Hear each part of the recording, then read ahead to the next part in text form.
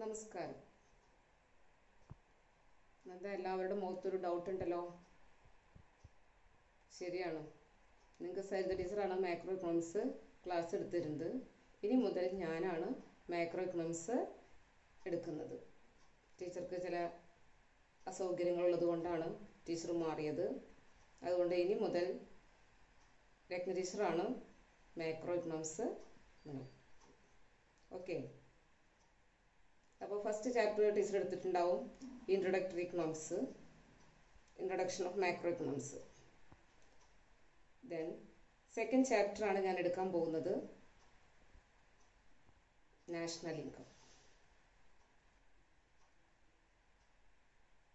National income പറയുന്നതിന് മുൻപ് macro economics എന്താണ്? What do you mean macro economics? Macro means large. The economy as a whole. ഇക്കോണമിയെ മൊത്തത്തിലുള്ള ഒരു പഠനമാണ് മാക്രോ ഇക്കണോമിക്സ്. ഇപ്പോൾ ഇക്കണോമിക്സിലെ രണ്ട് ബ്രാഞ്ചുകളാണ് മൈക്രോ ഇക്കണോമിക്സും മാക്രോ ഇക്കണോമിക്സും. അതിൽ micro economics study in small unit. Macro economics study the whole economy as A whole. It's A large vision. Okay, അപ്പം നിങ്ങൾ micro എക്കണോമിക്സിനെ കുറിച്ചിട്ടും macro എക്കണോമിക്സിനെ കുറിച്ചിട്ടൊക്കെ മുൻ ക്ലാസ്സുകളിൽ പഠിച്ചിട്ടുണ്ടാവും. എന്നാലും ടീച്ചർ ഒന്ന് പറഞ്ഞൊന്ന് മാത്രം. ഇനി നമുക്ക് മാക്രോ എക്കണോമിക്സും നാഷണൽ ഇൻകം തമ്മിലുള്ള ബന്ധം എന്താന്ന് നോക്കാം. It's A very magnificent concept in macro economics is national income. Macro ഇക്കണോമിക്സിലെ വളരെ ഇമ്പോർട്ടൻ്റ് ആയിട്ടുള്ള ഒരു സ്ഥാനമാണ് നാഷണൽ ഇൻകത്തിനുള്ളത്. നാഷണൽ ഇൻകം എന്ന് പറഞ്ഞാൽ തന്നെ എന്താണ്? ഒരു രാജ്യത്തിൻ്റെ മൊത്തം വരുമാനം, ഒരു നേഷൻ്റെ മൊത്തം ഇൻകം. അതായത് the market value of all goods and services produced in a country a given period of time. ഇപ്പോൾ ദേശീയ വരുമാനം മൊത്തത്തിലുള്ള കണക്കാണ് ഇവിടെ സൂചിപ്പിക്കുന്നത്. ഒരു രാഷ്ട്രത്തിൻ്റെ മൊത്തം ഏണിങ്സ്, മൊത്തം വരുമാനം, പല സോഴ്സുകളിലൂടെയും വരുന്ന വരുമാനമാണ് ദേശീയ വരുമാനം. വിദേശത്തു നിന്നും വരും, നമ്മുടെ ആഭ്യന്തര രാജ്യത്തു നിന്നും വിദേശത്തു നിന്നുള്ള എല്ലാ വരുമാനങ്ങളും കൂടി അതിൻ്റെ ഒരു സമേഷനാണ് നാഷണൽ ഇൻകം. അപ്പൊ എന്താണ് നാഷണൽ ഇൻകം എന്ന് നിങ്ങൾക്ക് മനസ്സിലായില്ലേ? ഇനി നിങ്ങൾക്ക് നാഷണൽ ഇൻകത്തിലെ കുറെ കോൺസെപ്റ്റുകൾ പഠിക്കാനുണ്ട്. അതിനു മുമ്പ് എന്താണ് intermediate goods and final goods എന്താന്ന് നോക്കാം. ഇന്റർമീഡിയറ്റ് ഗുഡ് അതായത് മറ്റൊരു വസ്തുവിന്റെ പ്രൊഡക്ഷന് വേണ്ടി ഉപയോഗിക്കുന്ന ഒരു ഗുഡാണ് ഇന്റർമീഡിയറ്റ് ഗുഡ്. ഫൈനൽ ഗുഡ് എന്ന് പറഞ്ഞാൽ final good purchase for final consumption. Final കൺസംഷന് വേണ്ടി നമ്മൾ ഉപയോഗിക്കുന്ന വസ്തുവാണ് ഫൈനൽ ഗുഡ്. ഇന്റർമീഡിയറ്റ് ഗുഡ് എന്ന് പറയുന്ന അതായത് ഒരു വസ്തുവിന്റെ ഉൽപാദനത്തിന് വേണ്ടിയിട്ട് വേറൊരു വസ്തു ഉപയോഗിക്കുക. അതായത് ഒരു എക്സാമ്പിളിലൂടെ പറയുകയാണെങ്കിൽ ഇപ്പോൾ വീറ്റ് ആൻഡ് ചപ്പാത്തി. വീറ്റ് എന്ന് പറയുന്നത് ഒരു ഇന്റർമീഡിയറി ഗുഡാണ്. വീറ്റ് പൗഡർ ഉപയോഗിച്ചുകൊണ്ട് ഒരുപാട് വസ്തുക്കൾ നമുക്ക് ഉണ്ടാക്കാൻ പറ്റും. ഇപ്പൊ വീറ്റ് എന്ന് പറയുന്നത് ഇന്റർമീഡിയറി ഗുഡാണ്. എന്നാൽ ചപ്പാത്തി എന്ന് പറയുന്നത് നമ്മൾ ഫൈനൽ കൺസംഷന് വേണ്ടി ഉപയോഗിക്കുന്നതാണ്. അപ്പോൾ ചപ്പാത്തി ഫൈനൽ ഗുഡ്. വേറൊരു എക്സാമ്പിൾ പറയുകയാണെങ്കിൽ നമുക്ക് നോക്കാം. Cloth, dress. ഒരു പീസ് ഓഫ് ക്ലോത്ത്, അതായത് ഒരു കഷ്ണം തുണി എന്ന് പറയുന്നത് ഒരു ഇന്റർമീഡിയറ്റ് ഗുഡാണ്. ആ തുണി ഉപയോഗിച്ചുകൊണ്ട് നമുക്ക് ഡ്രസ്സുകൾ, പല രീതിയിലുള്ള ഡ്രസ്സുകൾ ഉപയോഗിക്കാം. അപ്പൊ ഡ്രസ്സാണ് അതിന്റെ ഫൈനൽ ഗുഡ്. അപ്പൊ നിങ്ങൾക്ക് അതിന്റെ വ്യത്യാസം മനസ്സിലായില്ലേ? നമ്മൾ ഡയറക്റ്റ് പർച്ചേസ് ചെയ്ത് കൺസ്യൂം ചെയ്യുക, നോട്ട് ഫോർ റീസെയിൽ. റീസെയിലിനല്ലാതെ ഡയറക്റ്റ് ആയിട്ട് നമ്മൾ അത് വാങ്ങി ഉപയോഗിക്കുന്നതാണ് final good. Intermediate good is not enter into the production. Okay. Next, closed economy and open economy. എന്താണ് ക്ലോസ്ഡ് ഇക്കോണമി? അടഞ്ഞ സമ്പദ് വ്യവസ്ഥ. ഓപ്പൺ ഇക്കോണമി തുറന്ന സമ്പദ് വ്യവസ്ഥ. കേട്ടിട്ടുണ്ടോ? ഉണ്ടല്ലോ അല്ലേ? എന്താ ക്ലോസ്ഡ് ഇക്കോണമി? മോഡേൺ വേൾഡിൽ നമുക്ക് അങ്ങനെ ഒരു ക്ലോസ്ഡ് ഇക്കോണമി കാണാൻ ബുദ്ധിമുട്ടാണ്. ഓൾഡൻ ഡേയ്സിൽ, അതായത് നമ്മുടെ ബാർട്ടർ സിസ്റ്റം ഉള്ള കാലഘട്ടത്തിലൊക്കെ ക്ലോസ്ഡ് ഇക്കോണമി ഉണ്ടായിരുന്നു. എന്താ, അന്ന് നമ്മൾ മറ്റൊരു രാജ്യങ്ങളുമായിട്ട് യാതൊരു ഇക്കണോമിക് റിലേഷൻസും ഉണ്ടായിരുന്നില്ല. ഒരു തരത്തിലുള്ള റിലേഷൻസും ഒരു രാജ്യം മറ്റൊരു രാജ്യവുമായി ഉണ്ടായിരുന്നില്ല ആ കാലഘട്ടത്തിൽ, ബാർട്ടർ സിസ്റ്റത്തിൽ. അപ്പൊ അന്ന് ക്ലോസ്ഡ് ഇക്കോണമി നമുക്ക് കാണാൻ പറ്റും. ഇന്ന് മിക്ക രാജ്യങ്ങളും എന്താ, ഓപ്പൺ ഇക്കോണമിയാണ്. അപ്പൊ എന്താ ഓപ്പൺ ഇക്കോണമി? ഓപ്പൺ ഇക്കോണമി എന്ന് പറഞ്ഞാൽ റിലേഷൻ, അതായത് മറ്റു രാജ്യവുമായിട്ടുള്ള റിലേഷൻ ഉണ്ടാവുക, അതായത് economic relation with other countries. Economic relations with other countries. അവിടെ there is import and export. ഒരു രാജ്യം മറ്റൊരു രാജ്യവുമായിട്ടുള്ള സാമ്പത്തിക ബന്ധങ്ങളിൽ ഏർപ്പെടുകയും കയറ്റുമതി ഇറക്കുമതി എല്ലാം നടത്തുകയും ചെയ്യുന്ന രാജ്യങ്ങളെയാണ് നമ്മൾ പറയുക ഓപ്പൺ ഇക്കോണമി. അതിന്റെ ജസ്റ്റ് ഓപ്പോസിറ്റ് ആണ് closed economy. there is no import, no export. അവിടെ റെസ്ട്രിക്ഷൻസ് ഉണ്ട്. കയറ്റുമതി സാമ്പത്തിക ബന്ധങ്ങളിൽ ഒരു രാജ്യം മറ്റു രാജ്യവുമായിട്ട് സാമ്പത്തിക ബന്ധങ്ങളിൽ ഏർപ്പെടുന്നില്ല. അവിടെ കുറെ റെസ്ട്രിക്ഷൻസ് ഉണ്ട്. അതുകൊണ്ടാണ് അതിനെ ക്ലോസ്ഡ് ഇക്കോണമി എന്ന് പറയുന്നത്. അപ്പൊ ആ ക്ലോസ്ഡ് ഇക്കോണമിയിൽ അവരുടെ രാജ്യത്തെ വരുമാനം, അതായത് GDP ആയാലും GNP ആയാലും ഒന്നായിരിക്കും. എന്താ GDP GNP ഒന്നായിരിക്കാൻ? അവിടെ GDP മാത്രമേ ഉണ്ടാവുള്ളൂ, അതായത് വിദേശത്തുള്ള വരുമാനം വരുന്നില്ല. അവിടെ ഡൊമസ്റ്റിക് കൺട്രി പ്രൊഡ്യൂസ് ചെയ്യുന്ന അതായത് വരുമാനം മാത്രമാണ് അവിടെ ഉണ്ടാവുകയുള്ളൂ. അതാണ് ഒരു ഓപ്പൺ ഇക്കോണമിയും ക്ലോസ്ഡ് ഇക്കോണമിയും തമ്മിൽ ഉള്ള ബന്ധം. ക്ലിയർ? ഓക്കെ. അപ്പോൾ ഫസ്റ്റ് എന്താ, നാഷണൽ ഇൻകം. സെക്കൻഡ് നമ്മൾ ഇന്റർമീഡിയറ്റ് ഗുഡ്, ഫൈനൽ ഗുഡ് പഠിച്ച്. Third closed economy, open economy. ഇനി നെക്സ്റ്റ് ട്രാൻസ്ഫർ പേയ്മെന്റ്സ്. എന്താണ് ട്രാൻസ്ഫർ പേയ്മെന്റ്? അതായത് ട്രാൻസ്ഫർ ചെയ്യാന്ന് പറയുന്നത് എന്താണത്?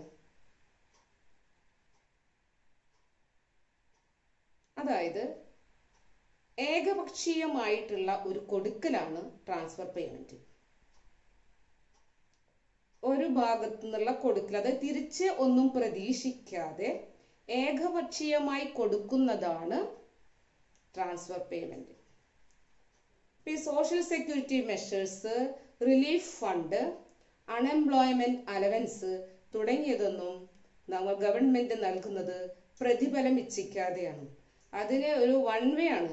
ശരിക്കും പറഞ്ഞാൽ ഏകപക്ഷീയമായിട്ടുള്ള കൊടുക്കലാണ് ട്രാൻസ്ഫർ പേയ്മെന്റ്. ഓക്കെ. ഇനി കൂടുതൽ ട്രാൻസ്ഫർ പേയ്മെന്റിന്റെ ഉദാഹരണങ്ങൾ കണ്ടെത്തുക.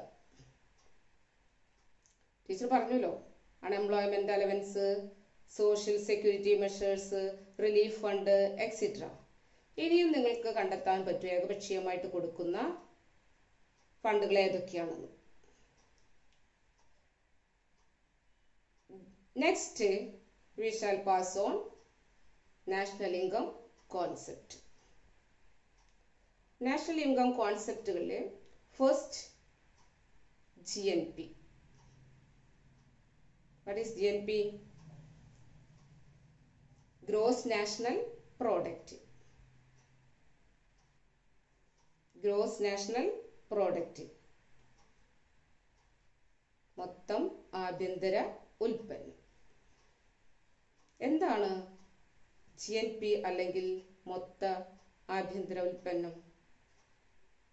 അതായത് ഒരു രാജ്യത്ത് ഒരു ഫിനാൻഷ്യൽ ഇയറിലെ ഉൽപ്പാദിപ്പിച്ച ആകെ സാധന സേവനങ്ങളുടെ തുകയാണ് നമ്മൾ GNP ആയിട്ട് കണക്കാക്കുന്നത്. ഒരു ഇയറിലെ ഒരു രാജ്യം ഉൽപ്പാദിപ്പിച്ച ആകെ സാധന സേവനങ്ങളുടെ പണമൂല്യം, the market value of all goods and services produced in a given period of time. Okay. Gross national product മനസ്സിലായി നിങ്ങൾക്ക് ഇല്ലേ?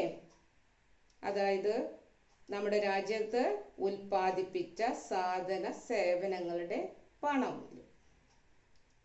ഇതിൽ തന്നെ വേറെ ടൈപ്പുകളുണ്ട്. നിങ്ങൾക്ക് റിയൽ GNP, നോമിനൽ GNP. എന്താണ് നോമിനൽ GNP? നോമിനൽ GNP അതായത് GNP കറന്റ് ഇയർ പ്രൈസിന്റെ അടിസ്ഥാനത്തിൽ മെഷർ ചെയ്യുമ്പോൾ ലഭിക്കുന്നതാണ് നോമിനൽ GNP. കറന്റ് ഇയർ പ്രൈസിൽ നമുക്ക് ബേസ് ഇയറും കറന്റ് ഇയർ പ്രൈസും നമ്മൾ നോക്കിയിട്ടാണ് സാധനങ്ങളുടെ സേവനന്റെ ഒക്കെ വില നിശ്ചയിക്കുന്നത്. കറന്റ് ഇയർ പ്രൈസിന്റെ അടിസ്ഥാനത്തിൽ നമ്മൾ GNP മെഷർ ചെയ്യുന്നതാണ് nominal GNP. Real GNP is measured on the basis of base year price. Real GNP is measured on the basis of the price of base year. അപ്പോൾ ബേസ് ഇയർ ഒരു ആധാര വർഷത്തിന്റെ അടിസ്ഥാനത്തിൽ നമ്മൾ GNP കണക്കാക്കുന്നതാണ് real GNP. Current year അതായത് നമ്മുടെ present ഇപ്പോൾ ഉള്ള ഈ കാലഘട്ടത്തിലെ വിലയുടെ അടിസ്ഥാനത്തിൽ നോക്കുന്നതാണ് nominal GNP. Okay.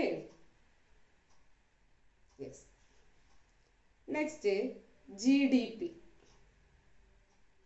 What is GDP? Gross Domestic Product. അവിടെ ഡൊമസ്റ്റിക് ആണ് വന്നിട്ടുള്ളത്, നേഷൻ വ്യത്യാസം വന്നു. ഗ്രോസ് ഡൊമസ്റ്റിക് പ്രോഡക്റ്റ്, മൊത്തം ആഭ്യന്തര ഉൽപ്പന്നം. ഒരു രാജ്യം തൻ്റെ അതിർത്തികൾക്കുള്ളിൽ നടത്തിയിട്ടുള്ള സാധന സേവനങ്ങളുടെ പണമൂല്യമാണ് അല്ലെങ്കിൽ പണമാണ്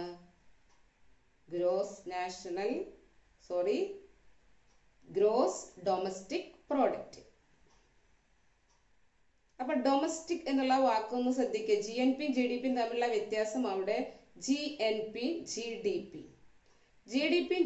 തമ്മിലുള്ള ഡിഫറൻസ് GDPയിലെ ആഭ്യന്തര ഉൽപ്പന്നം മാത്രമാണ് കണക്കാക്കുന്നുള്ളൂ. ഡൊമസ്റ്റിക് കൺട്രീസിലെ മണി വാല്യൂ മാത്രമാണ് GDPയിലെ കണക്കാക്കുന്നുള്ളൂ. എന്നാൽ GNPയിലെ GDP plus factor income from abroad, വിദേശത്തു നിന്നുള്ള വരുമാനം കൂടിയിട്ട് നമ്മൾ GNPയിലെ കാൽക്കുലേറ്റ് ചെയ്യുന്നുണ്ട്. GDPയിലെ ഡൊമസ്റ്റിക് കൺട്രി അതായത് ആഭ്യന്തര പ്രദേശത്ത് ഉൽപ്പാദിപ്പിച്ച സാധന സേവനങ്ങളെയാണ് GDPയിൽ കണക്കാക്കുന്നത്. അപ്പോൾ GDPയും GNPയും തമ്മിലുള്ള വ്യത്യാസം ഇതാണ്. GNPയിൽ നിന്ന് അതായത് GDPയുടെ കൂടെ plus net factor income from abroad ഇത് നമുക്ക് കാൽക്കുലേറ്റ് ചെയ്താൽ GNP ലഭിക്കും. GNPയിൽ നിന്ന് വിദേശത്തു നിന്നുള്ള വരുമാനം മൈനസ് ചെയ്താൽ നമുക്ക് GDP ലഭിക്കും. ഓക്കെ. ഇനി പൊട്ടൻഷ്യൽ GNP അതേപോലെ തന്നെ റിയൽ GNP. പൊട്ടൻഷ്യൽ GNP ശരിക്കും പറഞ്ഞാൽ നമ്മുടെ ഉള്ള വിഭവങ്ങൾ ഉപയോഗിച്ചുകൊണ്ട് നമുക്കുള്ളതാണ് പൊട്ടൻഷ്യൽ GNP. ആക്ച്വലി നമുക്ക് കിട്ടിയ വരുമാനമാണ് അല്ലെങ്കിൽ ദേശീയ വരുമാനമാണ് ആക്ച്വൽ GNP. ഇപ്പൊ GNP ഗ്യാപ്പ് നമുക്ക് കണ്ടുപിടിക്കാൻ GNP gap is equal to potential GNP minus real GNP. GNP gap is equal to potential GNP minus real GNP. Clear? Okay okay അപ്പം നമുക്ക് ഇനി ഒന്ന് റിവൈസ് ചെയ്ത് നോക്കാം. നമ്മൾ first macro economics, macro micro തമ്മിലുള്ള ഡിഫറൻസ്, നാഷണൽ ഇൻകം മാക്രോ ഇക്കണോമിക്സിലെ അതിൻ്റെ പ്രാധാന്യം, വളരെ ഇമ്പോർട്ടൻ്റ് ആയിട്ടുള്ള ഒരു സിഗ്നിഫിക്കൻറ്റ് റോളാണ് നാഷണൽ ഇൻകത്തിന് മാക്രോ ഇക്കണോമിക്സിലുള്ളത്. പിന്നെ intermediate goods, final goods, closed economy, open economy, transfer payments, next national income concepts, GNP, GDP, അതുപോലെ തന്നെ real GNP, nominal GNP, GNP gap etcetera. ഇത്രയാണ് നമ്മൾ ഇന്നത്തെ ക്ലാസ്സിൽ ഡിസ്കസ് ചെയ്തത് അല്ലേ? നിങ്ങൾക്ക് മനസ്സിലായില്ലേ? മനസ്സിലായി കാണുന്നു വിശ്വസിക്കാം അല്ലേ? നിങ്ങളുടെ മുഖം കാണുമ്പോൾ എന്തായാലും ശരി, നിങ്ങൾ നല്ല മനസ്സിലായ പോലെ ഇരിക്കുന്നുണ്ട്. എന്താ അറിയില്ല. പിന്നെ സരിത ടീച്ചർ മാറി നിങ്ങൾക്ക് രത്ന ടീച്ചർ ആയപ്പോൾ ഇനി ഉൾക്കൊള്ളാനുള്ള ബുദ്ധിമുട്ട് എന്തെങ്കിലും ഉണ്ടെങ്കിൽ പറയുക. ടീച്ചർ മാക്സിമം നിങ്ങളുടെ ഇഷ്ടത്തിനനുസരിച്ച് ക്ലാസ് എടുത്തു തരും. പിന്നെ എന്തൊക്കെയാണെന്ന് വെച്ചാൽ ഇതിൻ്റെ ഒരു വർക്ക് നിങ്ങൾക്ക് അസൈൻമെൻ്റ് ഒക്കെ ചെയ്യേണ്ടി വരും. അത് ഞാൻ സെൻഡ് ചെയ്ത് തരുന്നുണ്ട്, ചോദ്യം സെൻഡ് ചെയ്ത് തരുന്നുണ്ട്. എന്തെങ്കിലുമൊക്കെ നിങ്ങൾക്ക് സംശയം ഉണ്ടെങ്കിൽ ടീച്ചറെ വിളിക്കുക. Okay, have A nice day.